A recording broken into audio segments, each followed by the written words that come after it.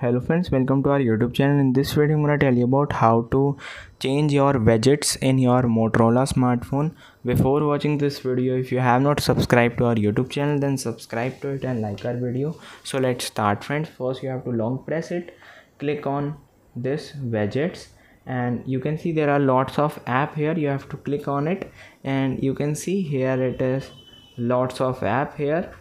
You have to click on Chrome and select the widget and you have to place here in the lock screen, and from long press to remove. This is how you can remove it also. I hope you like this video. If you like this video, then subscribe to our YouTube channel for more helpful tips and tricks videos. See you next time.